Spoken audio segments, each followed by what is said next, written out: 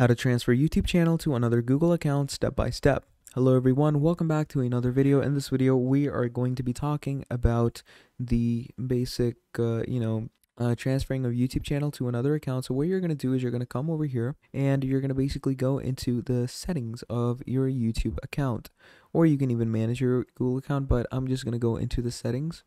Once you're over here, you are going to go into permissions, okay?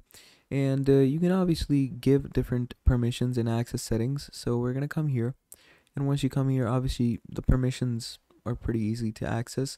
But if you're over here, you can just go into your advanced settings. And once you're in advanced settings, you can move channel to a brand account. So when you click on move channel, it's going to ask for the account that you want to transfer it to. You're going to enter the details of the account you want to transfer it to, and then just, go through with all the steps. That is how you're going to transfer your YouTube channel to another Google account. So yeah, that's about it. Thank you for watching, and I'll see all of you next time. Goodbye.